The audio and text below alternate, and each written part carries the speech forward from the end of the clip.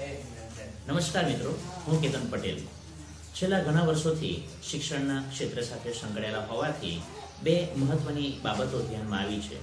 એક કે શૈક્ષણિક જગતમાં અને દુનિયામાં અંગ્રેજીનું સ્થાન, અને બીજું અંગ્રેજીના દુનિયામાં, અંગ્રેજીના વિશ્વમાં આપણું સ્થાન. અંગ્રેજી, ઇંગ્લિશ માત્ર એક સબ્જેક્ટ કે એક વિષય ન હોવાથી વધારે એ એક ઇન્ટરનેશનલ લેંગ્વેજ પણ છે. ત્યારે આજના ટેકનોલોજીના યુગમાં અંગ્રેજી ભાષા શીખવી અને અંગ્રેજી ભાષાના કેટલાક કન્સેપ્ટ્સ ક્લિયર કરવા એ આપણા માટે આવશ્યક બની જાય છે. આ વિડીયો આમ તો મેં માત્ર ધોરણ 6 થી 12ના વિદ્યાર્થીઓ માટે બનાવ્યો છે, પરંતુ અંગ્રેજી ભાષા શીખનાર કોઈ પણ વ્યક્તિ માટે આ વિડીયો એટલો જ ઉપયોગી બની રહેશે એવી મને 100%ની ખાતરી છે. આ વિડીયો બે ભાગમાં ડિવાઇડેડ છે. પહેલા ભાગમાં માત્ર બેઝિક વોકેબ્યુલરીઝ, માત્ર પાયાનું શબ્દ ભંડોળ અમે કવર કરવાનો પ્રયત્ન કર્યો છે, અને બીજા ભાગમાં અમે કેટલાક ગ્રામરના કન્સેપ્ટ્સ ક્લિયર કરવાનો પ્રયત્ન કરીશું. આશા રાખું આ વિડીયો આપને પસંદ પડશે, ઉપયોગી પણ નીવડશે. તમે એને લાઈક અને કમેન્ટ કરીને અમને પ્રોત્સાહન આપવાનો પ્રયત્ન કરશો. અને જો તમને અમારી યુટ્યુબ ચેનલના વિડીયોઝની અપડેટ્સ અને નોટિફિકેશન્સ મેળવવા હોય તો અમારી યુટ્યુબ ચેનલને સબસ્ક્રાઇબ કરવાનું ભૂલશો નહીં. ધન્યવાદ. હવે બાકીનો વિડીયો જે ખરો તે આપણે પાવરપોઈન્ટ પ્રેઝન્ટેશન દ્વારા સમજવાનો પ્રયત્ન કરીશું. Basic English part 1. આ વિડીયો બે પાર્ટમાં ડિવાઇડેડ છે, અને પહેલા પાર્ટમાં આપણે ઇંગ્લિશના બેઝિક શબ્દો જે જનરલ યુઝમાં આપણને આવતા હોય એ જોવાનો અને સમજવાનો પ્રયત્ન કરીશું, જેને અમે કન્સેપ્ટ ઓફ ઇંગ્લિશ કહેતા હોઈએ છીએ. મતલબ કે ઇંગ્લિશના પાયાના કેટલાક કન્સેપ્ટ્સ, પાયાની કેટલીક બાબતો, પાયાના કેટલાક શબ્દો. તો એ આપણે જોઈએ.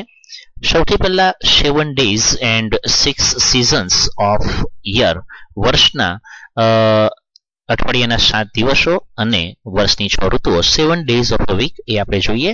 તો દિવસોને અંગ્રેજીમાં આપણે રવિવાર એટલે સન્ડે, સોમવાર એટલે મંડે, મંગળવાર એટલે ટ્યુઝડે, બુધવાર એટલે વેન્સડે, ગુરુવાર એટલે થર્સડે, અને શુક્રવાર એટલે ફ્રાઈડે, અને શનિવાર એટલે સેટરડે કહીએ છીએ.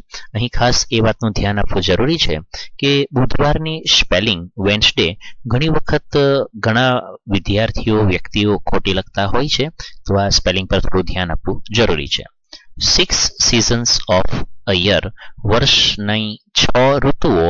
આમ તો જનરલી 3 ઋતુઓ, શિયાળો, ઉનાળો, ચોમાસું આપણે માનતા હોઈએ છીએ, પરંતુ ટોટલ 6 ઋતુઓ છે. સ્પ્રિંગ એટલે વસંત ઋતુ, સમર એટલે ગ્રીષ્મ ઋતુ અથવા ઉનાળો, મોન્સૂન એટલે વર્ષા ઋતુ અથવા ચોમાસું, ઓટમ એટલે શરદ ઋતુ, ફોલ વિન્ટર એટલે હેમંત ઋતુ, વિન્ટર એટલે શિશિર ઋતુ અથવા શિયાળો. આગળ વધીએ.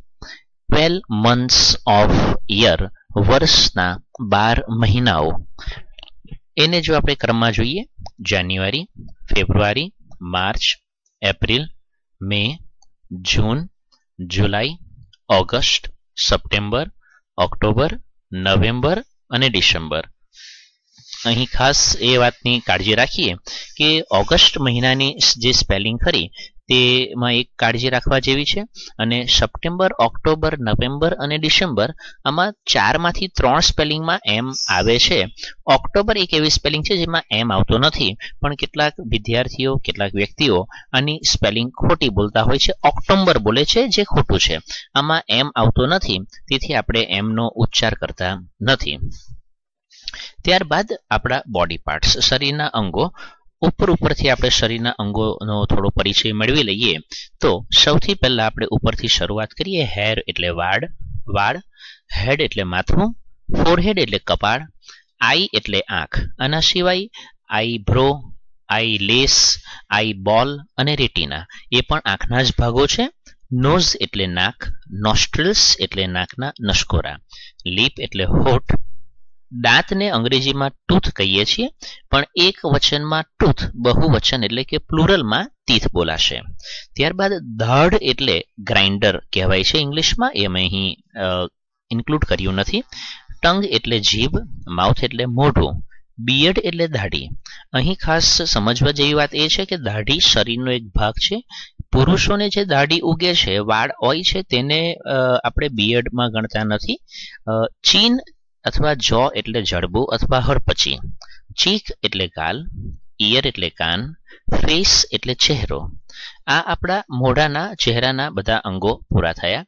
ટ્રોટ એટલે ગળું, નેક એટલે ગરદન. હવે હાથના અલગ અલગ ભાગ. શોલ્ડર એટલે ખભું, એલ્બો એટલે કોણી, આર્મ એટલે હાથ, રિસ્ટ એટલે કાંડું, પામ એટલે હથેળી, ફિંગર એટલે આંગળી, થંબ. આ સિવાય નેલ એટલે કે નખને પણ હાથના ભાગમાં ગણી શકાય. ચેસ્ટ એટલે છાતી અને બ્રેસ્ટ એટલે પણ છાતી. સ્ટમક અથવા બેલી એટલે પેટ થશે. તેમાં ખાસ સ્ટમક એટલે પેટ પણ લઈ શકો અને જઠરને પણ અંગ્રેજીમાં સ્ટમક જ કહેવાય છે. વેસ્ટ એટલે થાઈ એટલે જાંઘ, ની એટલે ઘૂંટણ, લેગ એટલે પગ. પગના પંજા માટે ફૂટ એક વચનમાં અને બહુવચન હોય તો ફીટ કહેવાશે. ટો એટલે પગની આંગળી અથવા અંગૂઠો. આ સિવાય પગની એડી એટલે કે હીલ, ત્યારબાદ પગની ઘૂંટી એટલે કે એન્કલ અને પગના તળિયું એટલે કે શોલ પણ તમે બોડીના પાર્ટ્સમાં ગણી શકો છો, એમાં વાંધો નથી. ત્યારબાદ આપણે એક જૂના જમાનામાં દેશી હિસાબમાં આ પ્રકારે સચિત્ર બધા અંગો બતાવવામાં આવતા હતા. તે ચિત્ર અહીં રજૂ કર્યું છે. વધારે ડિટેલમાં જઈએ તો 9મા 10માંથી 11-12 સાયન્સમાં પણ બાયોલોજી એટલે કે જીવ વિજ્ઞાન વિભાગમાં વિદ્યાર્થીઓને ડિટેલમાં બોડી પાર્ટ્સ ભણવાના આવશે. ત્યારે આ રીતે બ્રેઇન, લંગ્સ, બોન મેરો, stomach, vans, urinary bladder, intestine, skeletal, kidney એટલે કે મૂત્રપિંડ, લીવર, મસલ્સ, આર્ટરીઝ, આ બધા બોડી પાર્ટ્સ જે ખરા તે બાયોલોજી ડિપાર્ટમેન્ટમાં આપણે ભણવાના આવતા હોય છે, જે અહીં માત્ર પરિચય માટે છે, સમજવા માટે છે, વધારે કંઈ નથી. મેડિકલ લાઇનમાં જો આગળ જશો તો સ્કેલેટલ એનેટોમી પણ ભણવાની આવશે, તે પણ અહીંયા દર્શાવ્યું છે. અંતે ઓક્યુપેશન્સ અથવા પ્રોફેશન્સ એટલે કે વ્યવસાયની સમજ મેળવીએ. અલગ અલગ ટીચર, ટ્યુટર, ખાનગી ટ્યુશન કરતા હોય તે.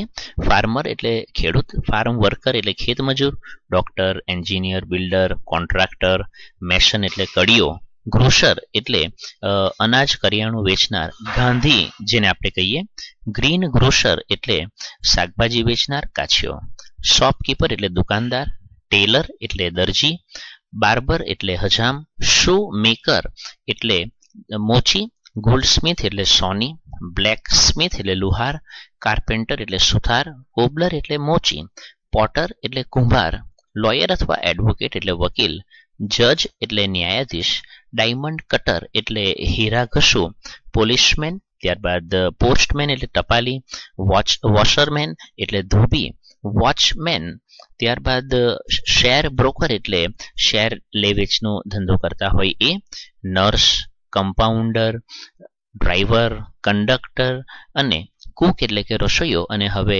કોન્ટ્રાક્ટ લેતા રસોઈયાઓ પણ છે તેને કેટરર કહેવાય. આ રીતે બીજા અન્ય ઘણા બધા એવા પ્રોફેશન્સ, ઓક્યુપેશન્સમાં લોકો જોડાયેલા હોય છે, પરંતુ બધું અહીં કવર કરવું શક્ય નથી. તેથી અહીં ઓક્યુપેશન્સ અને પ્રોફેશન્સને આપણે વિરામ આપીએ અને આ વિડીયોને પણ વિરામ આપીએ. અમે ડિજિટલી ઘણી બધી રીતે અવેલેબલ છીએ.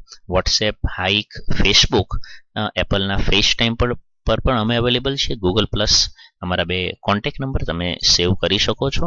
અમારા બ્લોગની રેગ્યુલરલી વિઝિટ્સ લેતા રહેજો. અને આ વિડીયો આપને પસંદ પડ્યો હોય તો એને લાઇક કરી કમેન્ટ કરવાનું ભૂલશો નહીં અને શેર પણ કરશો. અને યુટ્યુબ પર અમારી ચેનલને સબસ્ક્રાઇબ કરી અમને સપોર્ટ કરવાનું ભૂલશો નહીં. આભાર. આપનો દિવસ શુભ રહે. સત્યમેવ જયતે. બી ધ ચેન્જ.